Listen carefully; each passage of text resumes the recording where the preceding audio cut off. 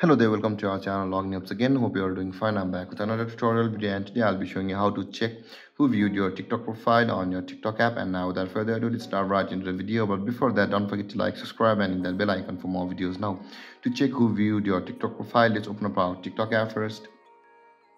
And after opening a TikTok profile or the TikTok app, you can see the similar interface where you can see all of your contents posted by your friends and the people who you follow. And on this interface, you can see the profile button at the bottom right corner of your screen. Tap on that profile button.